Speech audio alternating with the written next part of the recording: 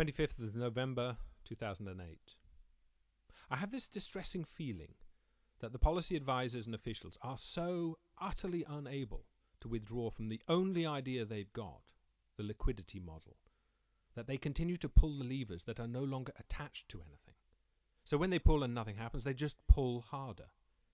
Every bailout fails, but instead of dealing with the fundamental and systemic problem of the underlying bad debt, they continue with more of the same bail the banks and beg the consumer to spend policies that have failed so spectacularly.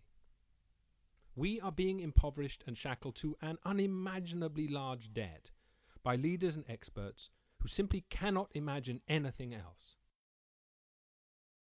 Each one of their rescues has not only not done what they assured us it would do, but it has not even prevented events from getting worse. At what point, after how many failures, do people begin to wonder if the paradigm being followed might just not accord with reality? Their theory said it was lack of liquidity. They injected vast liquidity. The problems got worse, not better. They rescued insolvent institutions to restore confidence. Confidence evaporated and all the stock markets fell off a cliff. All the currently proposed solutions are doomed to fail for one simple reason. They are not attempting to revive the real economy directly. They are all designed to revive the machinery of debt in belief that that is the only way to help the economy.